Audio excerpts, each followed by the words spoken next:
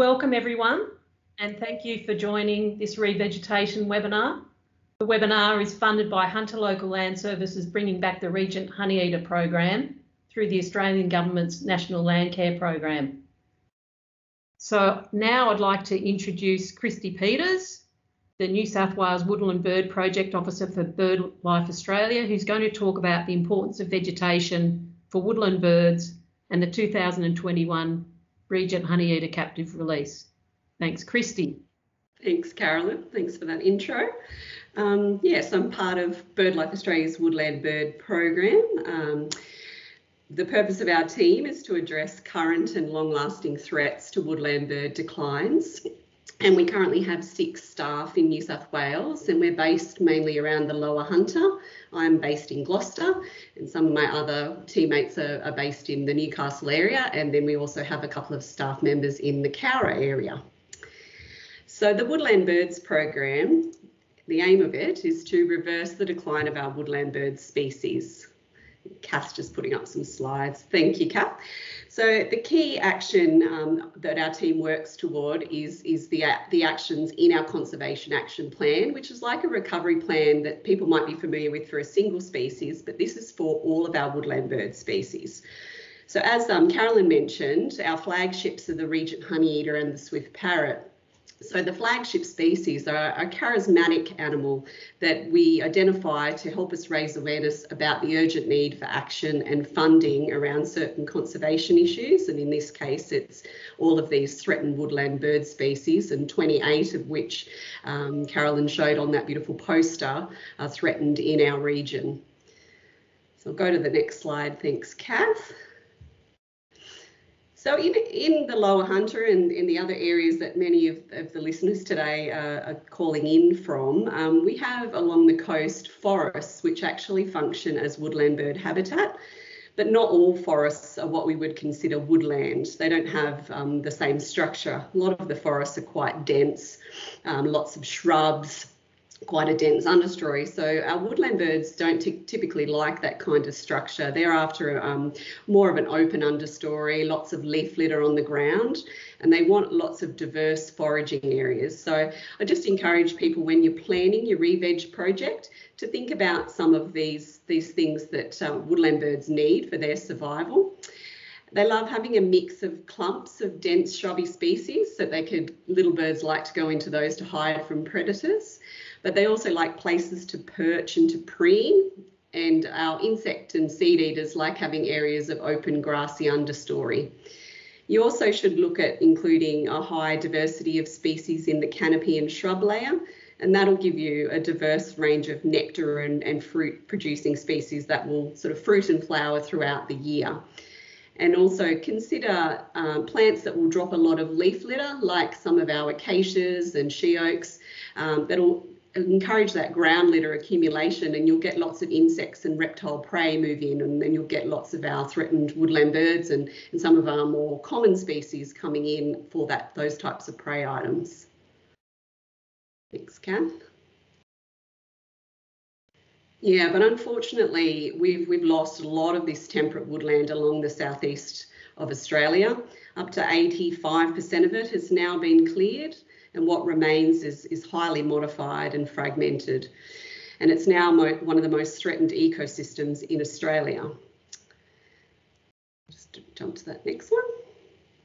So just showing here, this map is just showing the change in woody vegetation. So the green across the countries where there's been no change in habitat for our woodland bird and forest species, but the orange is where there has been a change from forest to non-forest. So you can see there the change is quite considerable, the loss in New South Wales and Victoria and South Australia particularly, and that's why we have so many of our threatened woodland birds that their distribution occurs in those 3 states, because we've lost so much of that habitat.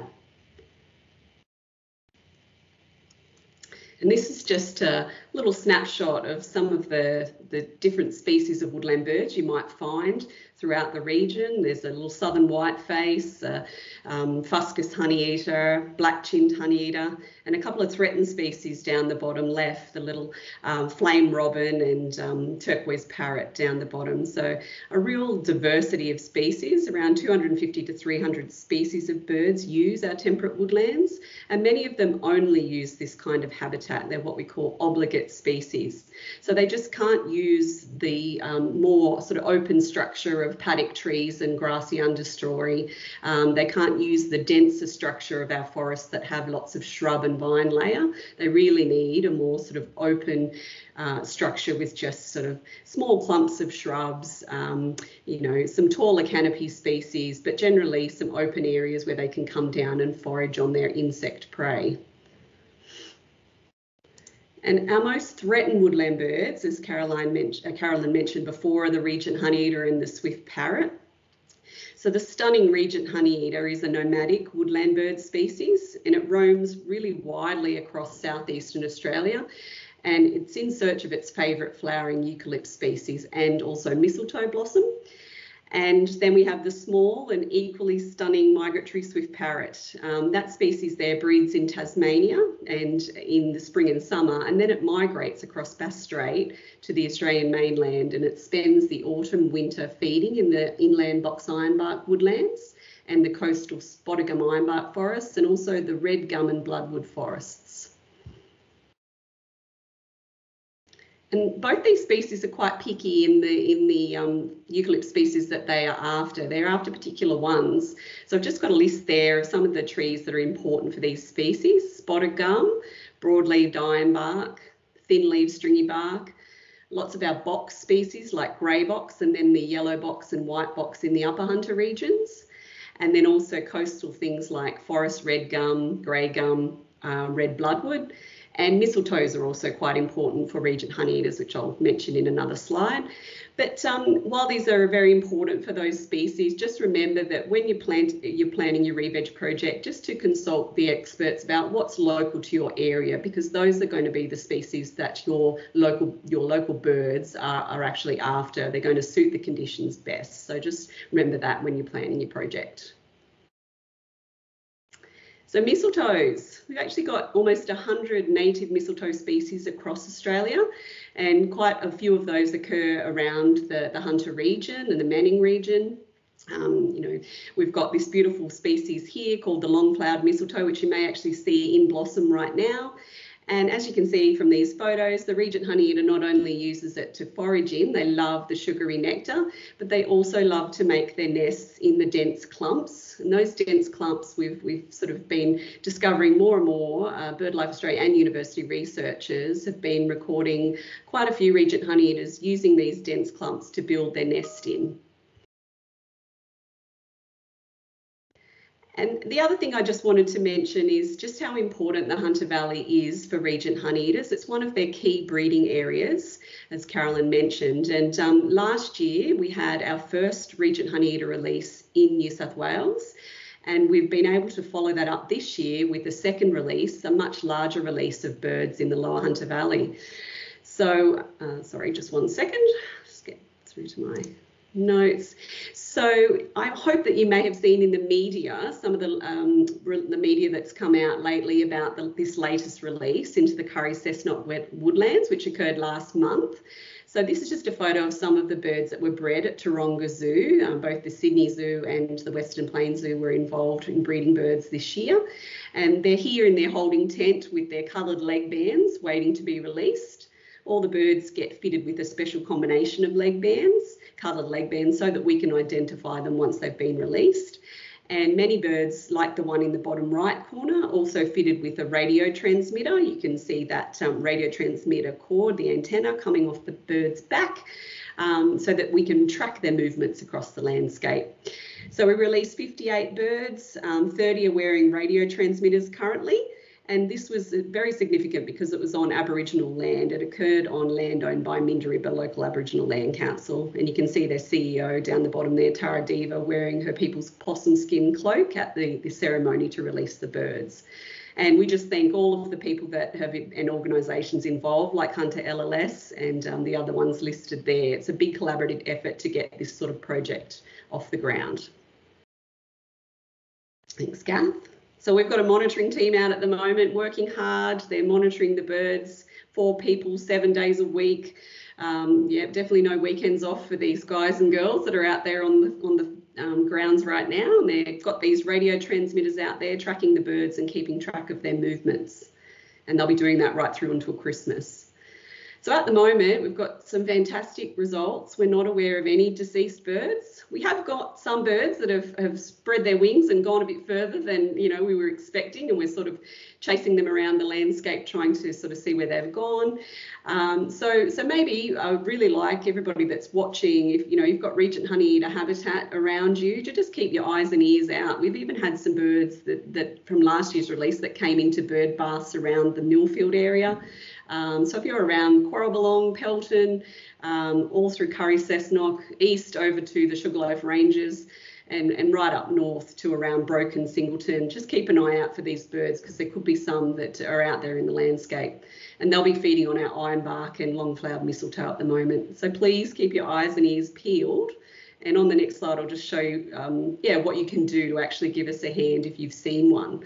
So if you think you've seen one, on that little photo there, it's showing the bird's legs and the colour band combination. So if you can get a photo, that would be fantastic. A photo is probably one of the best ways that we can confidently tell that it's a regent honeyeater, and we may be able to tell what the leg band combinations are, and we can work out exactly what bird we've got there.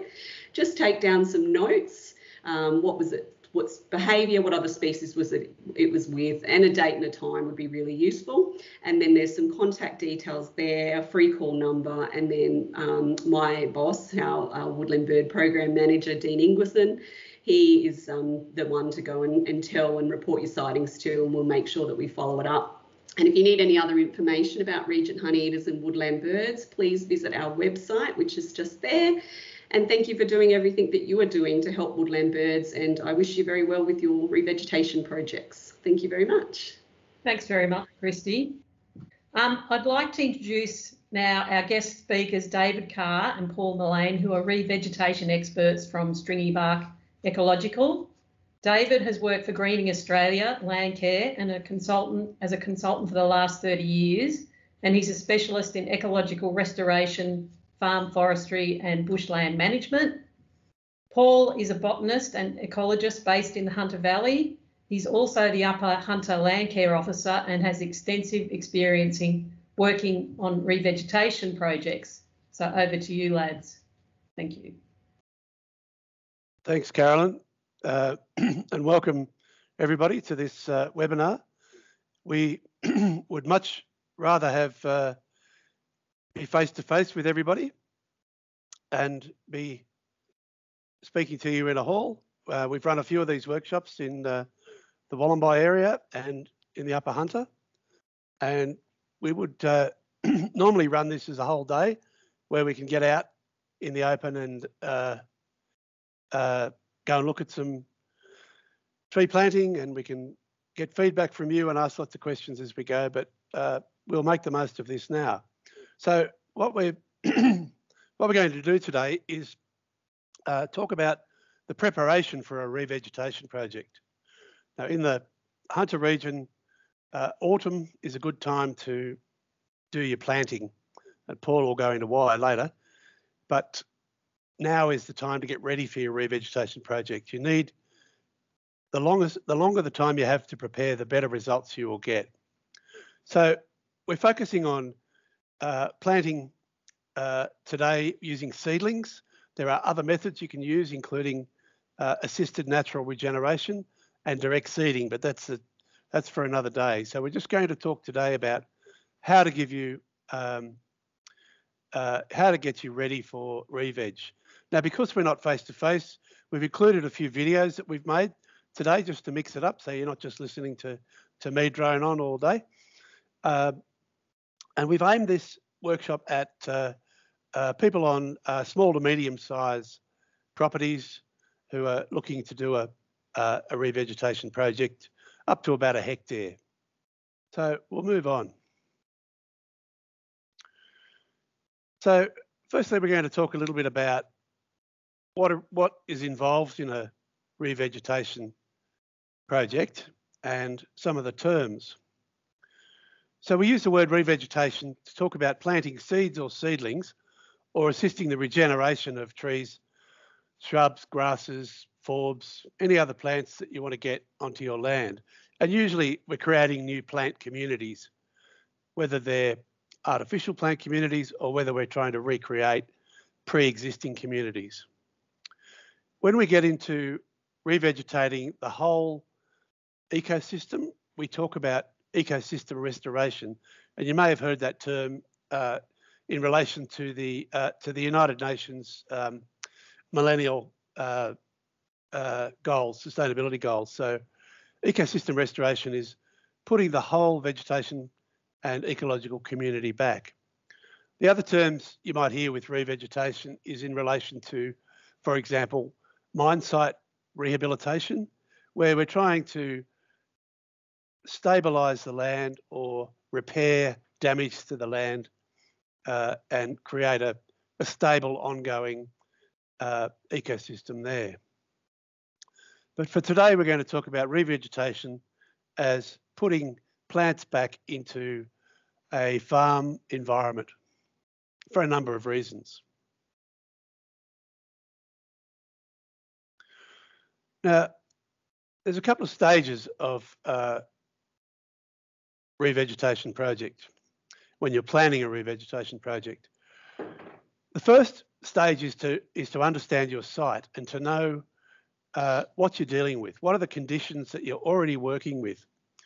The second component is then designing your revegetation project to fit your personal goals and needs on your land. And we'll get to design in a minute.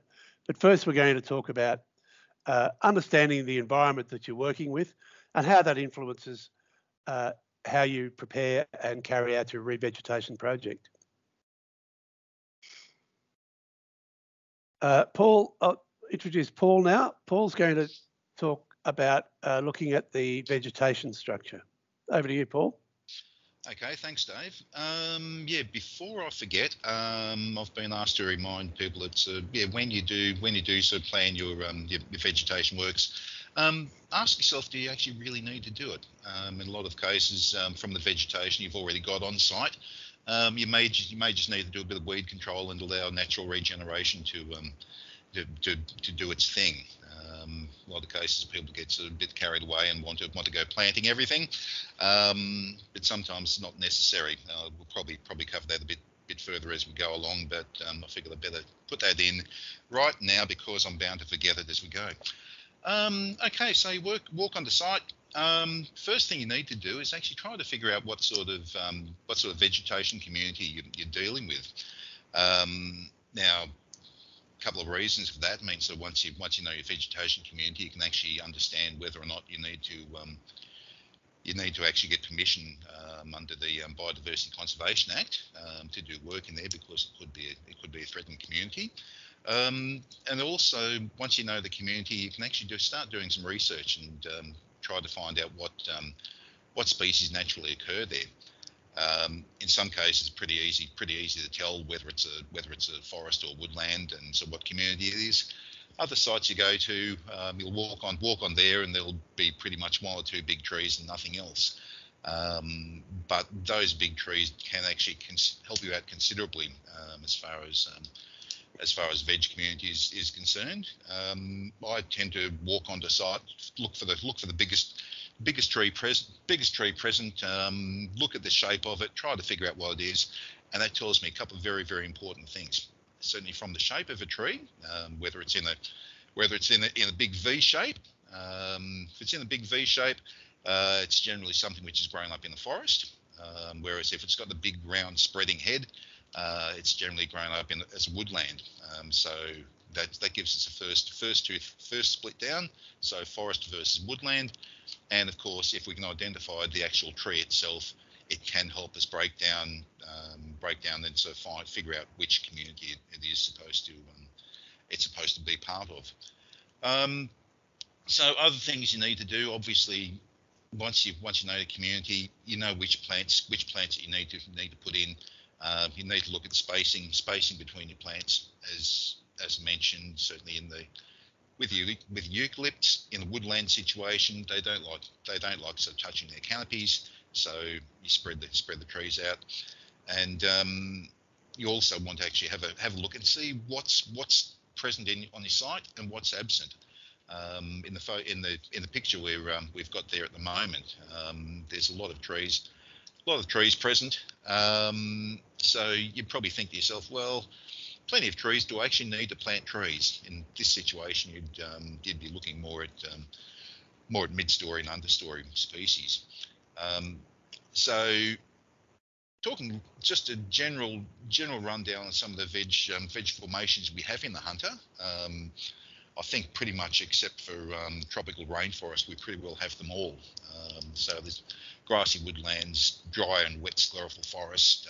There's forested wetlands, rainforests, and a whole heap of variations in all of that. Can we run to the next slide, Dave? You got that, Dave? Oh, there we go. Okay, so we want to look at the existing condition of what's on site. In many cases, particularly in the Hunter, and certainly plenty of others, we'll have a few overstory species left, and we may or may not have a decent ground cover. Certainly, good ground cover is usually fairly present in the upper Hunter. In the lower Hunter and down on the coast, there's usually a lot of grassy weeds and other weeds in the understory. But certainly, the better the ground layer cover is, the less you want to disturb it. So let me just have a quick look at my notes there. Obviously, you'll need to check with local land services, particularly if you do have endangered species or endangered community on the site. But yeah, so you need to figure out what you've got, what you want to have, and as I mentioned earlier, do you actually really need to actually plant anything? In many cases, more a case of control the weeds, get rid of the lantana and blackberries and whichever other weeds, and a lot of your natives will regenerate themselves. And I think I'll hand it over to you now, Dave. Thank you, Paul. So, yes, it's important just to look at what's already there and think about, particularly if you're doing a conservation type project, there's no use planting a lot of shrubs into a grassy woodland because you're actually making it worse, and you're altering the natural ecological community that may be in good condition. So if you're in doubt about any of that, LLS is your first starting point to get some advice. Okay, so you've looked at the vegetation, you know that what you're going to plant, you've had a look at the weeds that are there as part of the vegetation. I recommend you doing a soil test. It's always good to understand your soil, particularly because it helps you decide what species you're going to plant. It helps you decide what preparation you need to do, and it also helps you understand how much water your soil will take. Now, the first thing we do is we look at field texture. Now, we've got a video. Kath, can we show that video, please? When you're planning a revegetation project, it's important to know your soil texture. Understanding your soil texture helps you determine what species to use and how to prepare the ground.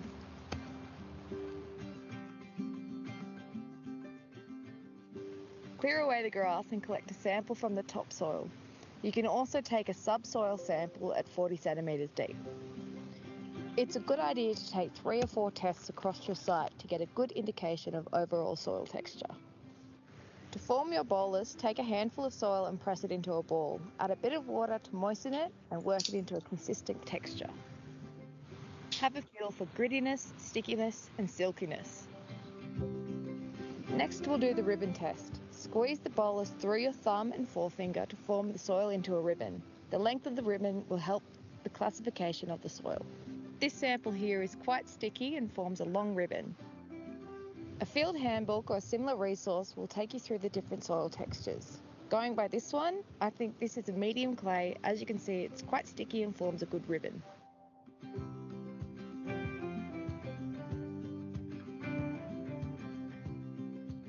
Thank you, Kath. So a clay soil will probably require you to break it up a little bit, and we do that with a number of techniques. Clay soils are a bit harder to get your tools into for planting. They're also a bit harder for water to soak in, but once the water's in there, it tends to stay there a lot longer. Sandy soils, very easy to plant into, don't require much preparation, but the water drains away fairly quickly. The second thing we look at is colour. As a rule of thumb, the darker the soil colour, the more nutrients it's holding. So very, very light coloured soils, like the one in this picture here, will have less nutrients than very dark black or brown soils. So that just sort of tells you, mainly in relation to weeds, the more nutritious soils will hold a much greater variety and biomass of weeds. So you're going to have to do a bit more on your weed control. The next one is pH. This tells you how acid or alkaline your soil is, and tells you whether you may have to modify your soil before doing your re-veg project. So get another video there, Kath, please.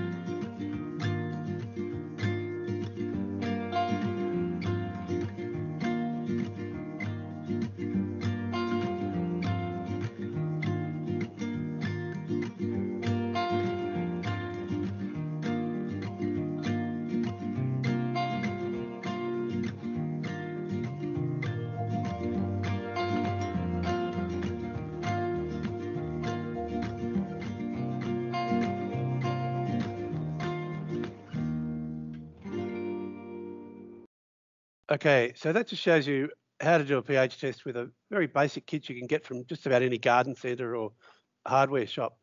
And generally we like to work within a range of about 6 to 7 pH, but some soils are quite alkaline. There are parts of the Hunter Valley where you get soils with limestone where the alkalinity will be quite high, and other areas that have been used for cropping often have a very acid surface soil. So generally, if it's a really high pH or a low pH, you'd want to be very careful about the species that you choose. And if it's on a small enough scale, you may be able to modify that by adding something like lime to correct acidity. But on a big scale, it's usually better just to choose your species correctly. And we suggest looking at both your surface and your subsoil, getting down to about 40 centimetres deep for that, and doing a few samples across your revegetation site. Okay, so you've worked out where what your soil is, you know what your vegetation is. Now you need to look at some other factors on your site, such as water, wind, and slope. And these things help you decide, again, what species to select, how you're going to prepare your site, and what issues you might have in the future. So water is a classic one. So you can have too much or too little water on your re-veg site. Too much can be, for example, swampy ground, or areas where water will run on when it's been raining a lot. So, you know, temporary swamps, those sorts of things. And so that soil can be quite waterlogged at different times, or water can sit there for sometimes months, depending on where you are. Too little water is usually the problem, where you've got soils that are that don't soak up water very readily, so steep country, the tops of ridges, or areas with hydrophobic soils. That means that they repel water, and you may have to use something like a water crystal to get water to soak into those sort of soils. So watch your revegetation site in wet times when it's been raining a lot, and just see where the water sits. And then you may have to think about using slightly different species in those very wet areas compared to your drier areas. The other thing we look at with slope is that cold air moves like water. It flows downhill and accumulates in low parts of the landscape, such as river flats and valley floors. So if you're up in the upper parts of the Hunter Valley where frost is a real problem, in the Barringtons, that sort of area, you may have a difference in temperature of up to 10 degrees between the floor of a valley and the top of an adjacent slope. So you really need to be very careful about picking your species that can be frost tolerant.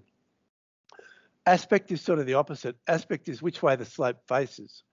So a slope that's facing due north will get a lot more sun and heat than a slope that will face south. And often you'll see in the bush, areas on the north side will have open eucalypt woodland, and on the south side of a hill they'll have rainforest or a similar environment. Wind can be a problem, and it's something you may want to look at if you're looking to block wind to your property. You might be wanting to protect your house or protect livestock or pastures or even crops. So you need to know where most of your wind comes from and how strong it is. So at the moment, we're getting a lot of cold winds coming from the southwest, but you also know where your problem winds come from. So that may be the cold, wet winds that come in winter, or it may be hot summer winds, and they often come from different directions. So that might help design where you're going to put your plantings and how thick those plantings might be.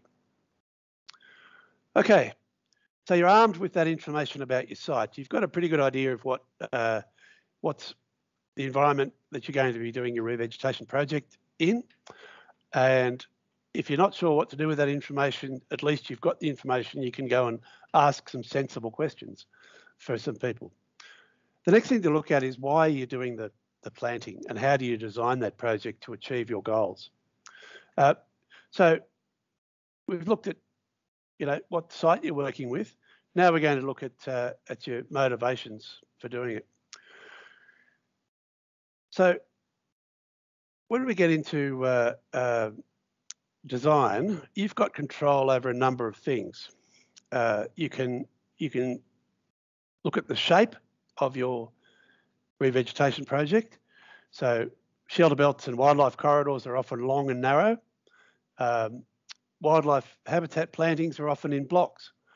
And if you're just doing shade plantings, it might just be single trees scattered throughout your paddock. You can choose the right species. You can choose species that suit your goals. As we've discussed a little bit, the density of your planting will have a big factor in what it looks like. So if you're in a forest area, you're planting your trees much closer together than if you're in a woodland. And we'll talk about density in a bit more detail in a sec. You can choose where you put it. Is it on the boundary? Is it near the house? Is it around your sheds? Is it the whole property? When we talk about structure, that's sort of the mix between the different species. So how many trees, how many shrubs, how many grasses are you going to have? Open areas, very dense areas? What's going to be the balance between those? And then finally, what's the management that you're going to do? Am I just doing a one-off plant and forget, or am I going to come back and manage this site in the future? And when we talk about density, this means the distance between the trees that we're planting. And often we'll plant in rows, particularly for trees and shrubs. So this table shows you the distance between your rows in this column and the distance between the plants in your rows in the next column. So you might, for example, put your rows 3 metres apart, and then within those rows you're planting your trees 3 metres apart. And that tells you in this column how many trees or plants per hectare you're going to look at. So these very dense plantings at the top here, where your rows are only 0.5 metre apart and your distance between plants is 0.5 metre apart, that yields 40,000 seedlings per hectare, which gets expensive. But we use that sometimes in riparian areas because that very dense planting captures it blocks out all the sunlight and means that the weeds, which are really prevalent in riparian areas, can't get started. So sometimes we use that for urban riparian projects. Then we get up into lower densities where this area here where we're looking at 3 by 3 up to say 4 by 5 metres is your typical sort of farm shelter belt sort of plantings where you've got either forestry or high rainfall areas, or wider spacings in low rainfall areas so that the trees aren't so stuck for water. If you've got a choice, you would put your rows further apart rather than your plants, because the rows are usually prepared with machinery, and the fewer rows you've got, the less cost there is for preparing those rows. Sometimes we get up into these very sparse plantings, like 200 seedlings per hectare, where we're using direct seeding and we're just putting some seedlings in.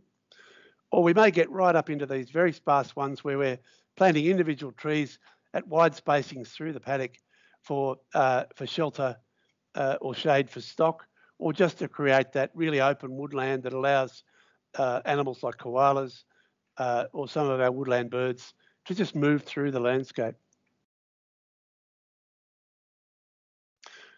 One of the most common reasons people plant trees on farms is for shelter, either shelter for livestock, pastures or crops, or shelter for people around their houses or sheds or even driveways.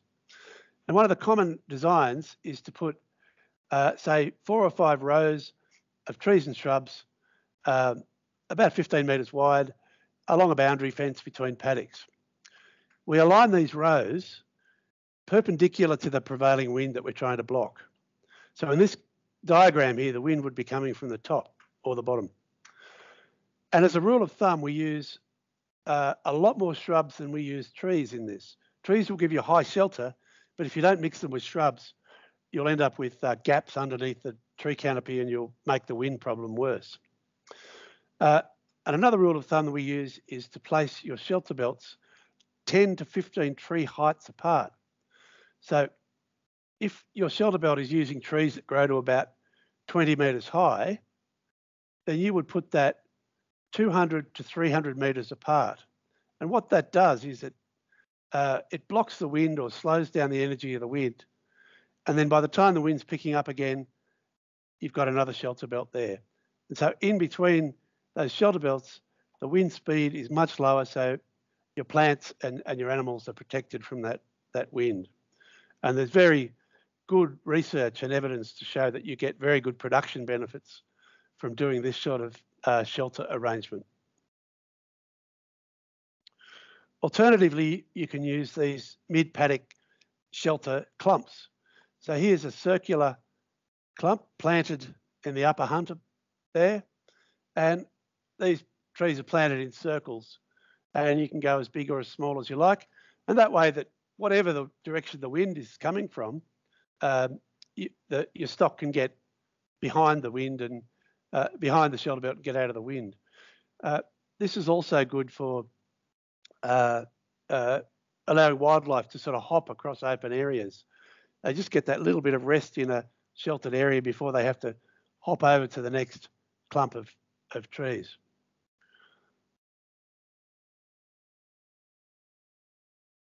Okay. Another really common reason, and this is relevant in relation to what we're talking about today with the region honey eaters and other endangered woodland birds. A lot of people want to plant wildlife corridors, and generally we use corridors to connect two existing patches of bushland. Now, you have to be very careful with these, that you make them wide enough and not too long. Otherwise, you draw animals out of the safety of those bushland patches, out into areas where they're vulnerable to predation by cats and foxes or raptors, or getting stressed from lack of food or water. So another rule of thumb is really they should be about 25 metres wide and preferably up to 100 metres wide. A kilometre is ideal, but maximum of 2 kilometres. And at that 1 or 2 kilometre point, there should be another large patch of bushland. An alternative can be to put clumps of trees less than 100 metres apart. There's a lot of little birds that can cross a gap of about 100 metres, but they won't cross much more than that. So you can either use these linear corridors or the scattered stepping stone idea for wildlife corridors. But again, understand the wildlife that you're trying to help move through the landscape. Koalas, for example, they'll happily move through scattered paddock trees. You don't have to have these wide corridors, but they do like to be able to run up a tree if they're being chased by a dog or by a mob of cattle. So again, talk to LLS or BirdLife Australia to understand the species that you're trying to cater towards. Now, complementary to wildlife corridors is habitat plantings. Now, this is to create habitat for particular birds, and you can create them from scratch or you can add to existing bushland. So an area of about 10 hectares will support a lot of these woodland birds and animals better than really isolated trees and shrubs around the place. So 10 hectares is a pretty good goal. You may want to go in with your neighbours in order to get that size of planting. Look at your local vegetation structure and try and replicate that if you can. In this case, it's really good to include tussock grasses, some of your big grasses, and let them go to seed, because there's a lot of little birds like finches that decline because they just can't get access to grass seed. And of course, you can add habitat features such as nest boxes and water. And you can either use existing water or you can add artificial water. Another really common method of reason for revegetation is to control erosion. An erosion such as in this picture, you're probably going to need some mechanical work as well, but in most cases, vegetation is your best control and prevention for soil erosion. We use trees as the framework for holding soil together, but we tend to use rushes, grasses, and bendy shrubs to protect the surface of the soil and stop the mobilisation of the soil first. In this sort of creek planting, we would be planting down here in the toe of the slope, at the toe of the bank there, and what we're doing is then stopping the energy of flowing water from undermining this bank here. And you can also use flexible shrubs like tea trees and bottle brushes, which in a high flow will just lay down across the surface of the soil and protect it from erosion. And again, if you've got something like this on your place, go and see LLS and get some expert advice. Okay, so at this stage of your revegetation project, one of the important things you should be doing is choosing your species you're going to plant. And again, that will be dictated by what you found out about your site, but also what your goals are. But I always suggest going and talking to other neighbours who've done reveg, talk to Landcare, talk to LLS, talk to your local nurseries, and you'll get some good advice about species. We tend to, as a first rule, is we use local species because we know they're adapted to the local soils and community, and we can go and look at those species in the bush and say, all right, I know how big that one's going to get. I know the sort of place that one grows. You can also be sure that the local wildlife are adapted to those species. Again, plant what will grow. Make sure that you're planting things that are easy to grow and will survive with the management you're prepared to put in. A good example is a lot of people plant lots of little wildflowers and little grasses, but if you've got really rampant grassweed competition, those little things are going to struggle to compete with those things. So if you're prepared to put in a lot of time and effort, then planting those things is a good idea. If you're limited for resources, then perhaps just stick to trees and shrubs for your first one. You also need to look at whether has been or is going to be significant changes. So climate change is something we're just struggling to work out how to adapt our revegetation to future climates. You know, some of these trees we plant might live for 600 years. So the climate in 600 years is likely to be very, very different to the climate now. So for the moment, look at planting really healthy plants and collect your seed from areas that are probably a little bit hotter and drier than the current environment. If you've got no idea, firstly, I'd talk to your nursery or your Landcare, but you can use tools like this. This is a site called PlantNet, which is from the Botanic Gardens in Sydney, and you can choose, you can search by a predetermined area. You can put in a range of latitude and longitude, or you can put in the name of your town and then search within, say, a 25-kilometre radius. That will give you records of all the plants that have been collected within that particular area that are held at the herbarium in Sydney. So you look at the trees and you look at the shrubs, and it'll give you an idea of what grows naturally in your area. I recommend this sort of 5 to 10 kilometre search around your town, or using this latitude and longitude box to give you a bit of an idea. But again, you know, look at some good books, or talk to a local expert, such as Paul Melehan, who I'm going to hand over to now. And Paul's going to take you through some of the techniques for getting your site prepared for a planting next autumn. Over to you, Paul. Okay, thanks, Dave.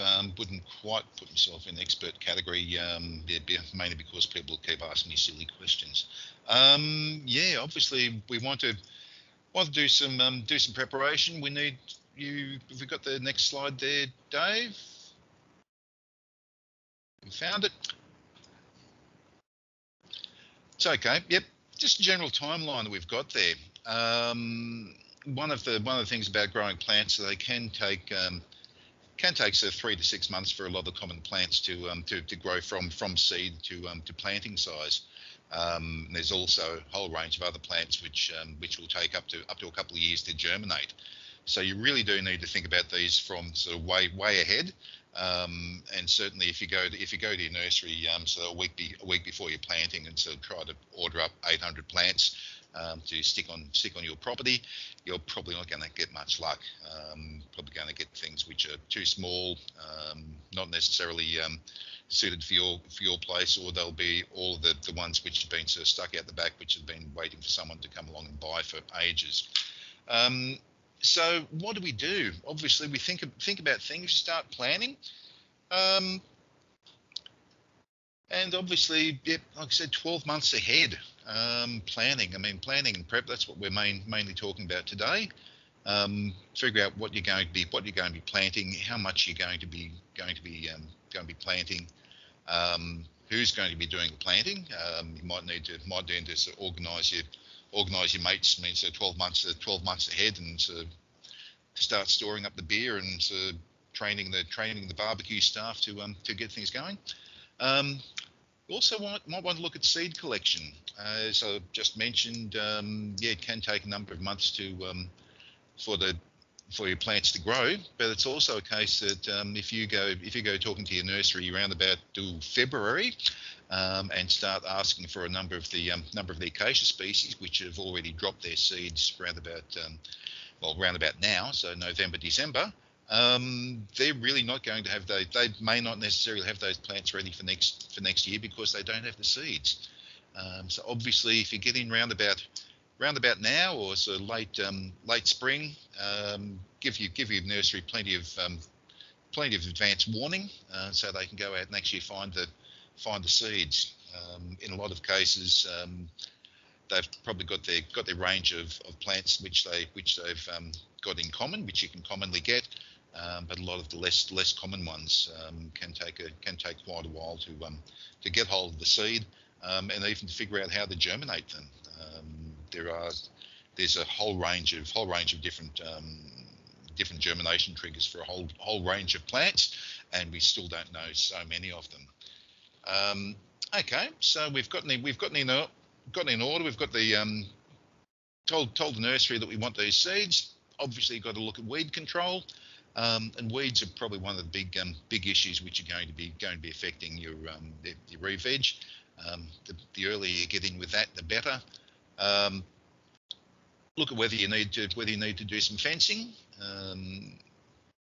Whether it's going to be permanent, whether it's going to be temporary, whether you're going to put some electric up or whatever. Your fencing can stop a few of the browsers coming in, and can also sort of stop people from just sort of driving across the site. It gives you a bit of ownership and control of the site you're going to have. So that's 12 months. That's 12 months ahead. 6 months time. Just review it. Okay. I mean, so you've got your plan. You're sticking up on the beer fridge. So every time you go grab yourself a beer, have a look at the fridge, have a look at the plan. Right. Okay. It's all going to work. Do I need to do a weed control follow up? And certainly about 6 months out, you really want to start thinking about doing some ripping. And of course, check with your nursery, see if they've managed to get the seeds, see if they've managed to germinate them, and see whether or not they're going to be growing by that stage.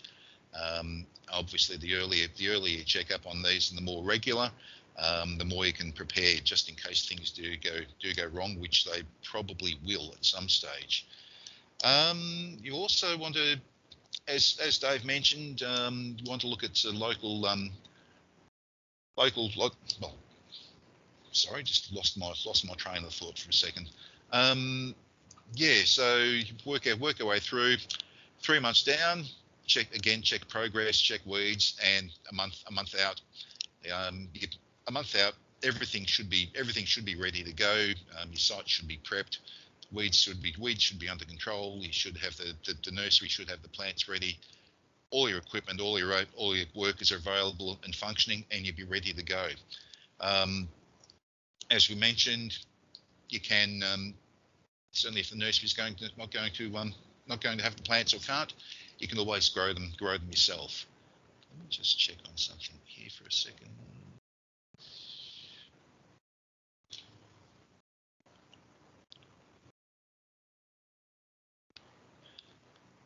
Okay, so we're going to look at ordering your plants. Dave's already done a video on this, so he can actually tell you what plants are going to look like. But just to give yourself a bit of information, give yourself plenty of time. Make sure the seed's nice and healthy, and we'll just sort of kick over to the video now.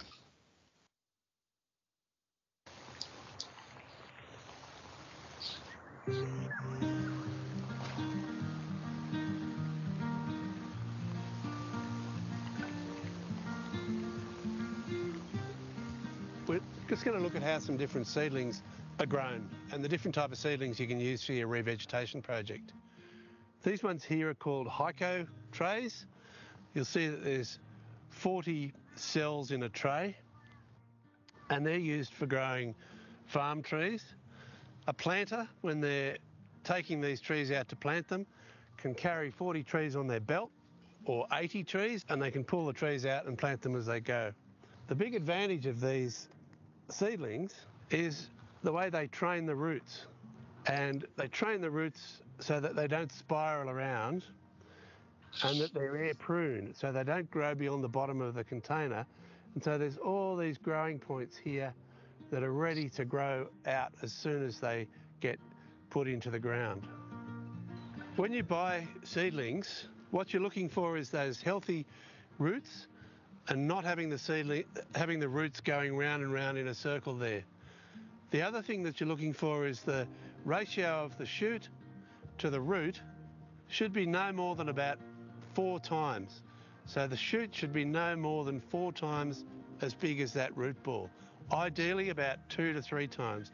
So this one here is about twice as big, and there's others here that are 2 or 3 times as big. And that means that the root ball can support that shoot when it's planted out into the paddock. That's the length of the root ball there. It's about 1 to 3 times as high as the root ball. So that's a really good healthy seedling, nice healthy roots. That'll go really well when you plant it out. The other type of seedling that's really common, and particularly in the hunter area, is what they call a tube. They come in different sizes. So this is called tube stock. And again, this is just a small container. And again, you got nice healthy root development. You can see some lines here where there's barriers in the pot to stop the roots spiraling around and round. So that's quite a healthy root system on that one there. And you can see that the root to shoot ratio, the shoot's about twice as big as the root. So that's a really good healthy seedling to grow. The way to get these out of the pot, put your hands on the top of the mix and just give it a bit of a tap to loosen it, and then it'll come off very easily. Now, this type of seedling is what we call a thumb pot. It's much smaller than the tube, but it's often used for grasses or for wildflowers. And these, again, have a root pruning system built into them. And to get these out, we give them a squeeze. And you can see there's a mass of roots in there, but you can clearly see these lines where the barriers inside the pot prevent the roots from spiraling around. So the last thing you want is roots that are spiraling around, because the plant can strangle itself. So you can see there's some really healthy roots there. All these air pruned root tips are ready to just grow as soon as you put that into the ground.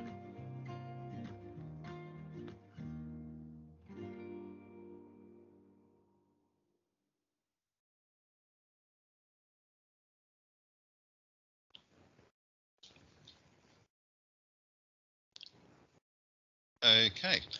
Yeah, as we said, yep, allow plenty of time. Certainly, you can, if you are ordering up seeds, ordering up plants, you can supply your own seed. Certainly, at the moment, a lot of the acacias are ripening up, and so yeah, they're good to supply the nursery with. Certainly, if you're going to supply the nursery with seed, make sure you've got enough seed there for them to be able to supply enough plants for you. Generally, you're very rarely going to get 100% germination, so you're going to need to put more seeds in than what you're going to be getting back. Specify your container type, whether you're going to be using tube stock or hycos, or whether it's going to be in a pot, which we don't, or larger pot, which we generally don't use for a lot of these. Be prepared to put down a deposit, because these things can cost the nursery a lot of time and money to get going. Alternatively, you can think about growing your own, and that's quite an easy thing to do. The important thing to do is, if you are collecting from your own site, make sure you're actually identifying the plants which you're going to be using, because yeah, if you take the wrong plant in and they grow more of them, yeah, it may not be a good idea.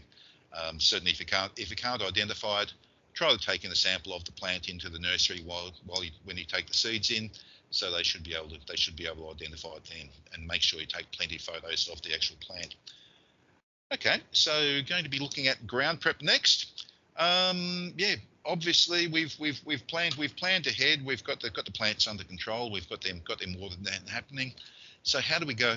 How and why do we go about ground preparation? Probably the big things as to why. Obviously, it increased, as you can see, increases water infiltration, aerates the soil, improves root spread. Trouble is, it does actually stimulate weed growth, which is a good thing because it means you can actually kill the plants, or it means you can kill the weeds. So deep ripping is one of the most common sort of preparations which we use for larger farm plantings. So it's generally done with a single tine ripper, which breaks the soil down to about 300 to 600 mil. So what that does, breaks up any cultivation pans or hard compaction which you've gotten from stock, and allows the water to penetrate in the soil. So because and hopefully at the same time you've killed your weeds as well, it allows the water to penetrate in the soil, and over that sort of 6 to 12 months or so, you build up your soil water supply. So there's actually moisture down in the soil for next time. As you said, ripping should be carried out at least 3 months, if not 6 months beforehand. Allows the soil to settle and allows the moisture to build up. Now, one of the issues is in cracking clay soils or anything with a very high clay content, you can actually get you can sort of basically glaze the sides of your rip line. So your sides basically end up with just a nice long straight line in there. The sides are nice and glazed, and the roots they won't actually penetrate. So what you need to do, run over the line a couple of times with the ripper, just allow things to break up. Let me just check my notes here. We've got a video there, Paul. We do have video, so we're going to look at ground prep.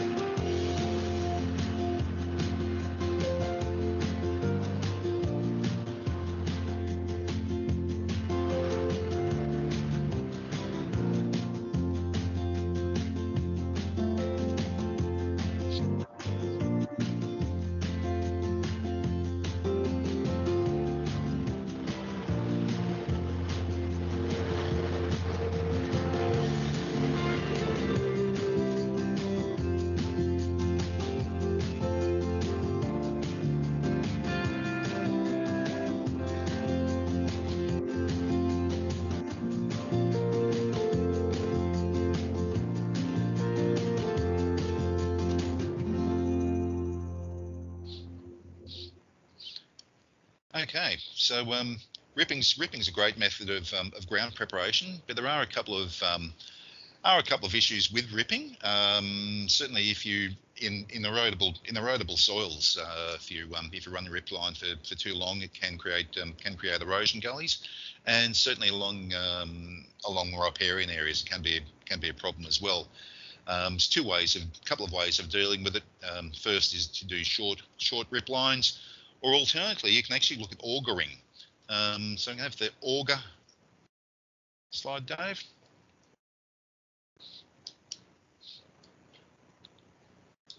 Sorry, I might just go to the video. I've just lost control of the thing for a sec. Not a problem.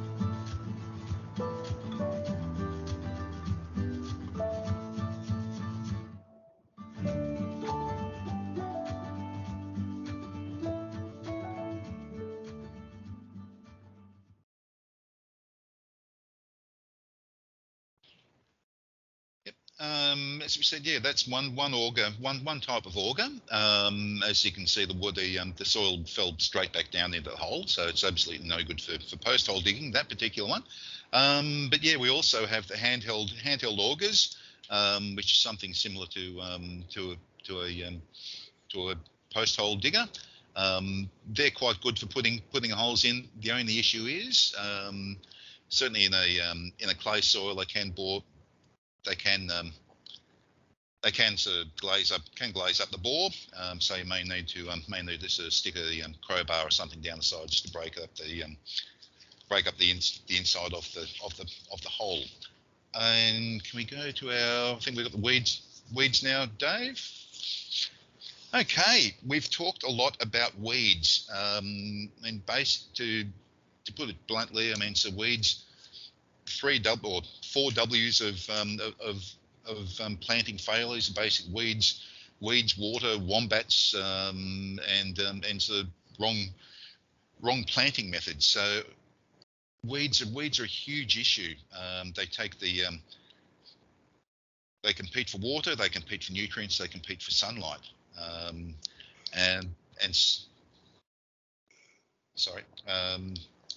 So we're not just talking about your farm weeds and like thistles and burrs. They can be anything which is in there. Certainly grasses, native plants, anything. And so you put your plant in, and it's got a tiny little root ball with tiny little roots, and it's competing with something like a big lump of paspalum, which is right next to it, which has got the roots out everywhere. The paspalum is going to dominate. And certainly, if you've got if you're putting in some of your eucalypts, and the grasses are growing up and compete and pushing in the head of the eucalypt, your eucalypt will be stunted. So obviously, we need to look at weeds. So whether you use mechanical means or chemical, it's up to you. But certainly, chemical is easier, but it brings in its own issues. But as does mechanical. Riparian areas have usually got years supply of weeds there, so it's going to require multiple treatments both before and after your plantings. Probably one of the ones that to really look about are grassy weeds. Can we just have the grass weeds on, Dave? We've got the video on the backpack video. Oh, sorry. Getting ahead of myself. Sorry, Dave. We want the video now? Yes, thanks.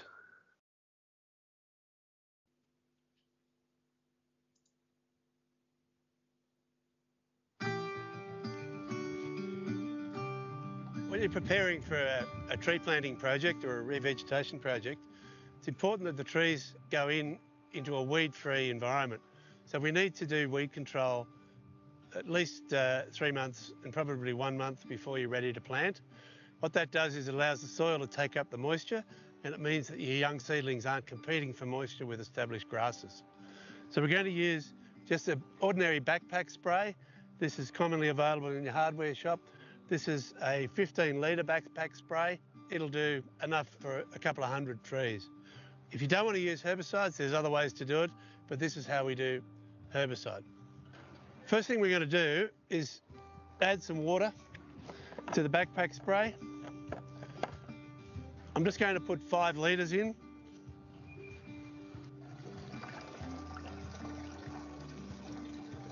You can see there we've got 5 litres of water in there now. We're using glyphosate, which is a really common herbicide that'll kill grasses and a lot of plants. And glyphosate, or any herbicide or any chemical to use, you have to read the label and you have to use it according to the label. It's very important that you read the label and only use it where it's licensed to be able to be used. Glyphosate we're using at the rate of 15 mils per litre of water. So for that 5 litres, I've got 75 mils of glyphosate here. And I'm just going to use gloves so I don't get it on my hands. Depending on the chemical you're using, you may have to use more protective equipment like full body suits or masks, but glyphosate, I'd just wear some gloves. So we just pour that in, put the lid back on, And then I just give that a bit of a shake just to mix it through. So on with the backpack.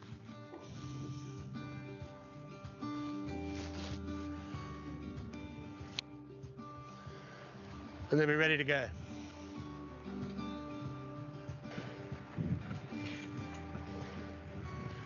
So we're going to spray an area about 1 metre in diameter. And we just want to wet the foliage. You don't want to saturate it, and that'll kill that grass off fairly quickly.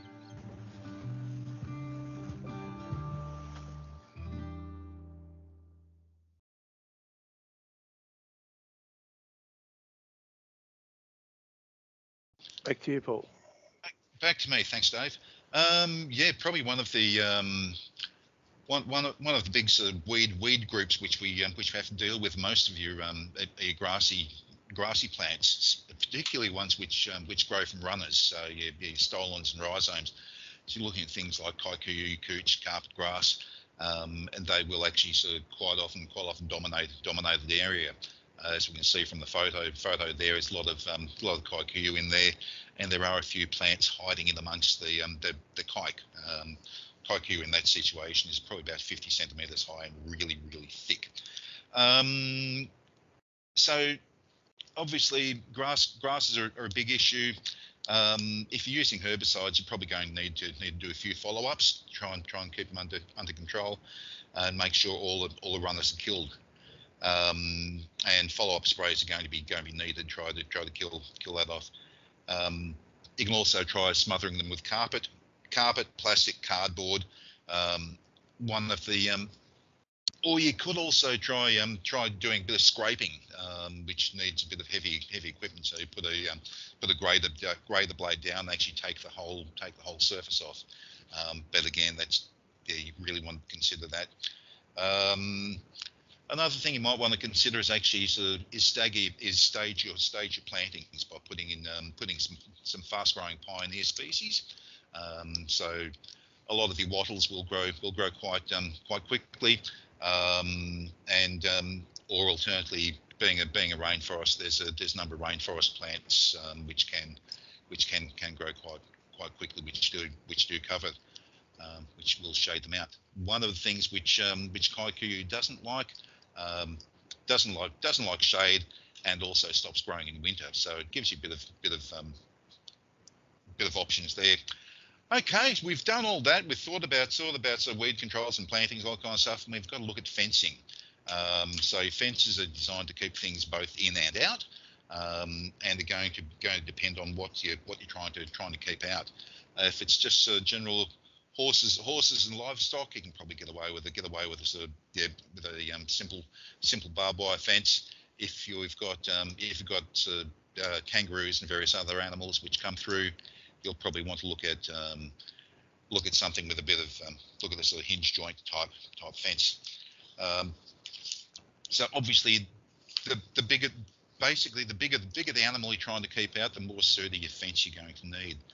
And obviously, you might want to just put up some electric fence temporarily till your plants are up.